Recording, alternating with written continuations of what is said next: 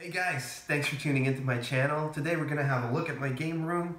I've been collecting for the past 8 years. I collect video games, mainly NES and Game Boy Classic is what I'm trying to get a full set for. And toy-wise, I really like vintage TMNT. Before we hit the game room, please hit that subscribe button. Now let's go take a look.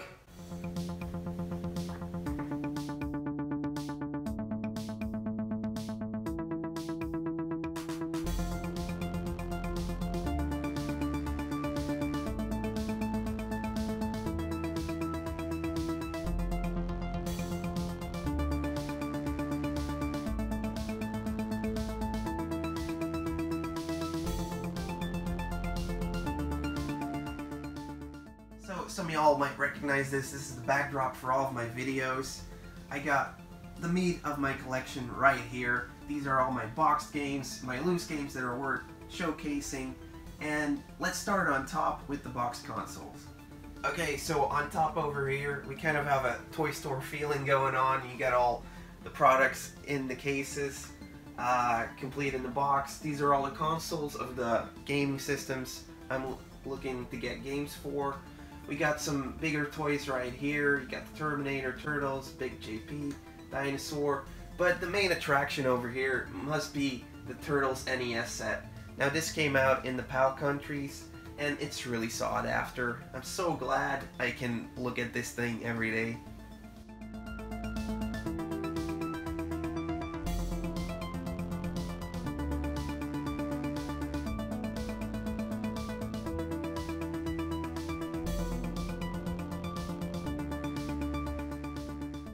This is my boxed NES shelf that has a little Samsung loose.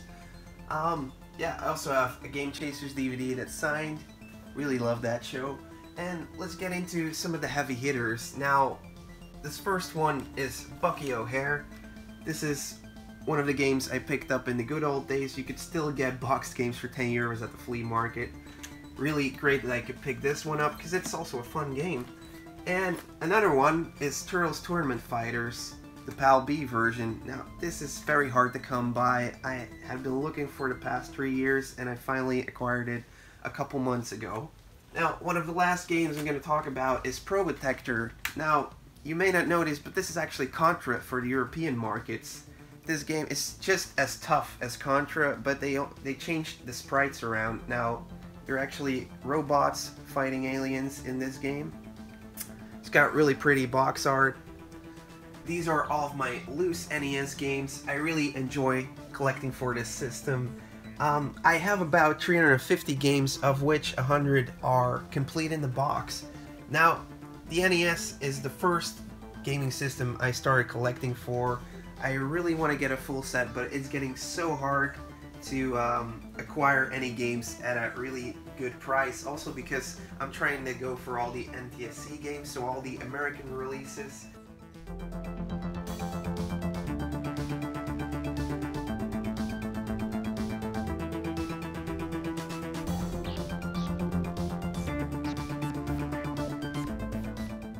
So, some of the heavy hitters I've already been able to acquire is probably this Power Blade 2 game. Now, this is an exclusive for America. I bought this game at a store in Brussels for only 30 euros, and then, what do you know, I end up looking up eBay and it goes for around 200 euros. That's crazy. Talking about exclusives, I also have this Euphoria game that I picked up this year. Now, this is a very fun game. And yeah, definitely check it out. I'll be doing some more videos later on in the year about the differences between PAL releases and the NTSC releases, but also price-wise or just the exclusives. Some of the other heavy hitters I have over here are Panic Restaurant and Gargoyle's Quest 2. Really happy to have these. As you can see, Panic Restaurant looks a little weird because it has a different cover over here for the PAL release. Now, I've been really busy with the NES and the Game Boy library that I'm trying to up, but I also have a couple of cool SNES games in the box. Now, my favorite one over here is probably Alien vs. Predator. Love that box art. Now, this is an NTSC game, which I have a couple of over here, as you can see. I have Chrono Trigger, I got Super Mario RPG, and Kings of Dragons. I don't really differentiate between the two. If I get it PAL version, that's fine. If I get the NTSC version, that's also great. I have a lot more of these PAL games, but they just suck to put up on a shelf because they don't have any end labels. I got a couple boxes over there, but yeah, I'm not putting them in the shelf because it would just be a massive amount of gray stuff to look at. Alright, Game Boy, let's talk about Game Boy. Game Boy is taking over all of my collection. It's crawling up in all of the shelves, and yeah, I'm at around 750 Game Boy titles right now. This is of course Game Boy Color, Game Boy Advance, but mainly Game Boy Classic, of which I have a 530 games collection right now. And one of the favorite games on the Game Boy I've recently grown to love is this Darkwing Duck game. Now, this Darkwing Duck game is really cool. It's based on the same engine as Mega Man. Of course, it's a Capcom release, so you can't really go wrong with that. It's fairly inexpensive to get loose, so check it out. Also have some Pokemon mini games over here. These are pretty cool to collect for, but you'll hardly come across any of these tiny games, unfortunately.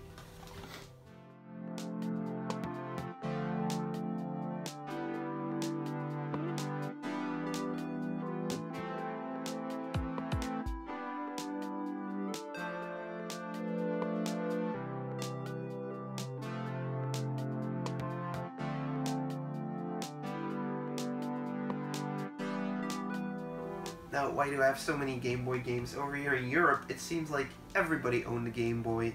If you went to the flea market a couple years ago, you could snatch up a couple of Game Boy lots for fairly cheap, and that's why I have so many. I also had a Game Boy as a kid, and this is my personal Game Boy console. As you can see, it's got a lot of wear and tear, but I spent so many hours on this. I used to smack it down on the floor, rage quitting when I was playing Super Mario Land for the first couple times. Wario Land is my favorite game, so that definitely deserves a spot. I also got this Game Boy Micro, which is the pink edition. Now, why do I have a pink Game Boy Micro? It's because it was only 15 euros. If you see a Game Boy Micro in the box for 15 euros, you pick it up. This is my boxed N64 collection. Now, the N64 doesn't have a really big library. I don't really collect for it too much, but it's actually the first console I had as a kid. Now, I really love playing on the N64. My friends used to come over and we play Mario Kart together. One of the best memories I have is actually Lylat Wars 64. Now, this is Lylat Wars for the 64. It's actually Star Fox 64, but this is the European release. They got a really big box, and I was just the happiest kid getting this for my birthday, I think. So, these next two shelves are some of the more recent generations of consoles. I actually quit playing games and started playing guitar after the N64 was over, so I didn't really play any GameCube, but I have a small collection right now. Then, when the DS came out and the Pokemon games were so great, my friends started saying, hey, you gotta start playing Pokemon again. So, I bought a DS, I got some Pokemon games for it, and I fell in love again. And that's when I actually also started to collect the retro games.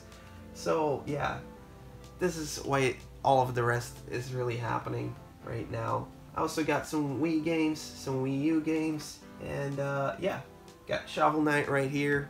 Still in the box. I love this game. It's probably the best game that came out for me in the past couple years.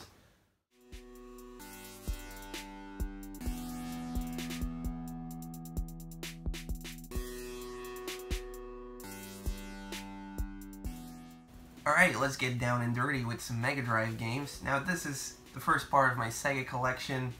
I got some Genesis games, I got some Mega Drive games. It's the same system. I also have this boxed Nomad in my collection. I really like this. This was crazy to find over here in Europe because it only came out in America. Some of y'all might see this Castlevania game right here called Next Generation, but it's actually Castlevania Bloodlines, the European release. other than that, some of my favorite games on the system are actually Rocket Knight Adventures. Now, this is a game I found at a flea market for €3. It goes for a lot more than that. Yeah, I used to play Mega Drive over at my friends' houses, but I never saw a Sega Master System up until when I started retro collecting, and that's the next system we're going to take a look at. Alright, so this is my Sega Master System collection. I actually have more Master System games than I have Mega Drive games, but it's such a fun system to collect for. I have about 150 games right now. I still need 120 more for a full set, so that might be one of my next goals that I'm trying to go for. As you can see, this is a double layered shelf, so there's a lot of games in there. I kind of picked the ones that had the best end labels to put over here. And yeah, let's get into some of my favorite games for the system. Now, Wonder Boy, The Dragon's Trap, so Wonder Boy 3 is one of the best games on the system. Most of these games I acquired at flea markets, and I don't really know what I'm buying, but I'm usually surprised in a good way when I end up playing them. The smallest collection that I have is probably for the PS1. Now, I used to have a bigger collection, but I sold off a lot of these games. I kept only the ones I really want to play and the ones that I have some nostalgic feeling for. The most expensive game I have is probably this Castlevania Symphony of the Night Collector's Edition. And my favorite game on the system is Medieval. If I can only grab it out there. Yeah, Medieval. I actually only played the demo disc as a kid and loved the demo disc. So then when I started retro collecting, I can finally purchase this game and play it. Totally love it. Now, all of the good games, you know, you got your Tekken, you got Final Fantasy, some GTA, there's Silent Hill, there's Resident Evil, so all of the horror games. Yeah, I'm really happy actually with my collection, even though it's so small, because I know I'll play all of these. So let's get into some of the different parts of my game room slash nerd cave. This is of course Castle Grayskull. I've got some Heman figurines up here, and down here is my Game & Watch collection. Now, I really started collecting for the Game & Watch a couple of years ago, and I really enjoy it. These tiny handheld systems are just so much fun to collect for. When you go to garage sales, people don't really know what they're worth or anything, so it's fun to collect these. Then the rest of this glass case just has a couple of other toy stuff in there. I got some Toxic Crusaders in the box, there's some Ghostbusters, there's some G.I. Joe, but mainly this stuff is just overflow from new purchases that I've done. So I'm not really sure what I'm going to do with this glass case yet, what I want to showcase in here. I'm still really renovating my house, so it'll probably end up as something else. So definitely stay tuned and subscribe if you want to see what my game room looks like next year.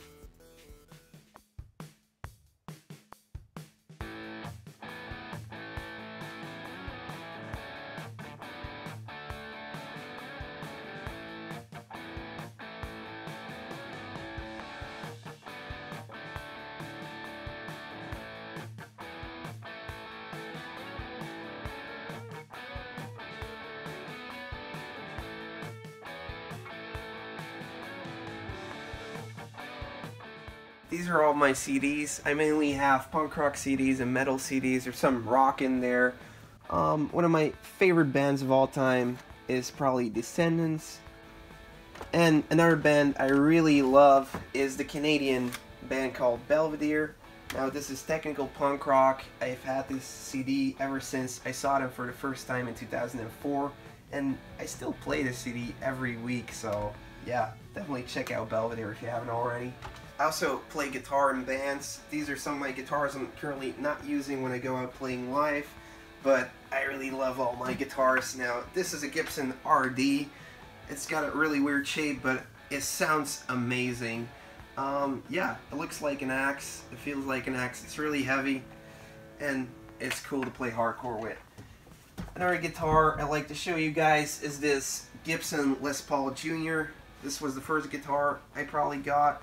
It's from 1982. It's got a P90 pickup in there.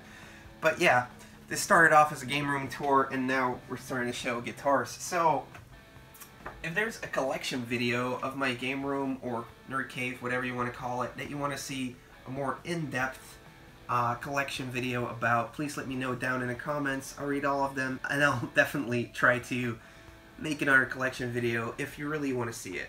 Alright, let's get into some of the more intellectual, stimulating parts of my collection. I got my books right here, I got some vinyl, I got some DVDs over here. Yeah, intellectually stimulating, of course. I got some Mad Magazine books right here. Got some books by Charles Bukowski, my favorite writer. And yeah, I also have some comics. Of course, I like Marvel, I like DC, all of the Batman. All of the Batman comic books are definitely worth checking out. And of course, I got lots of toys over here. I got some Ghostbusters, some Small Soldiers, Heman, of course, again. And here's some Thundercats. I also have a pretty big Mad Magazine collection right now because I picked up a huge lot a couple months ago, which I'll do another video about. Mad Magazine is something I really enjoyed from my youth. This is a copy that my mom actually got, and then somehow I found her stash as a kid and just started reading them. And yeah, it's also just nostalgia for me. So any toy room or game room needs a really comfy couch. Now this is the couch I got for my game room, and I also have a chest right here. Now in this chest, I'm keeping all of my loose Game Boy games and Game Gear games, so yeah. It's just a mess in here. Over here in this shoebox is most of my Game Boy collection. Loose cards. Yeah. I should probably do a different video on this to really showcase it more. And I also have some horror magazines in here. I really like The Dark Side. It talks about old horror movies, new horror movies. And yeah, I just have these laying around for whenever I just want to flip through and chill. Then, this couch actually holds a really big secret because it has a hidden compartment. Let me show you. The couch turns into a bed, and in there is part of my N64 collection, all the loose cards I have. Pretty fun to have some extra storage space in this couch. Now, let's see what's behind the couch. Alright, so welcome to Behind the Couch with Ed. Now, behind this couch, I got most of my Turtles boxes. Yeah, this is a tub full of Turtle toys. This is a tub full of other toys like Jurassic Park, Power Rangers, anything else from the 90s or 80s that I'm collecting. Now, behind all this is most of my toy collection, but yeah, I don't really have enough space right now to showcase any of it, but it's still cool to just have a couple of really cool items over here that you can still look at. I started collecting toys about 3 years ago when the retro gaming market really started blowing up, and you just couldn't find a ton of games anymore. So in order to keep going out to flea markets, I decided, hey, I'm also going to collect toys, and that made it much more fun for me to go out to flea markets and still finding stuff. So this is the last wall I have to show you in this game room tour. I got some of my Masters of the Universe boxes right there, the castles. Alright, so this is my temporarily gaming setup. It's not even set up really. I used to have it set up downstairs, but then when I moved up here, I still haven't found the time or a TV to actually hook it up to. The main thing about my gaming setup is space. Yeah, like I'll put like the power base on top of my Mega Drive so I can play Master System games and still play just regular Mega Drive games, but I don't have to put two consoles in here. Also for the Wii, I use my Wii to play GameCube on, and yeah, most of the time I really just play my Retron 5 because it's awesome and it puts it all into HD. Got this old TV right here to play my Zapper Gun games or my Light Phaser games with. And yeah, I'm really hoping I can buy a TV somewhere next year and start hooking this up and start playing again. Right now I just have my Switch hooked up downstairs, and I'm playing that, and sometimes I'll hook up something to this tiny TV, but yeah, I really hope I can get this all fixed fairly soon. Over here we got a couple of card figures from the TMNT line, and then probably my favorite piece I acquired this year for my TMNT collection is this Teenage Mutant Hero Turtles store display, which I've put my very own sewer playset that I had as a kid on. I also put up some figurines I really like. Here I have a Technodrome, I got some more box vehicles, and up top is the Turtle Blimp, and next to it another store display. Now this one is from the toy store I used to buy my Turtles from, so it's really cool. I have it in my possession right now.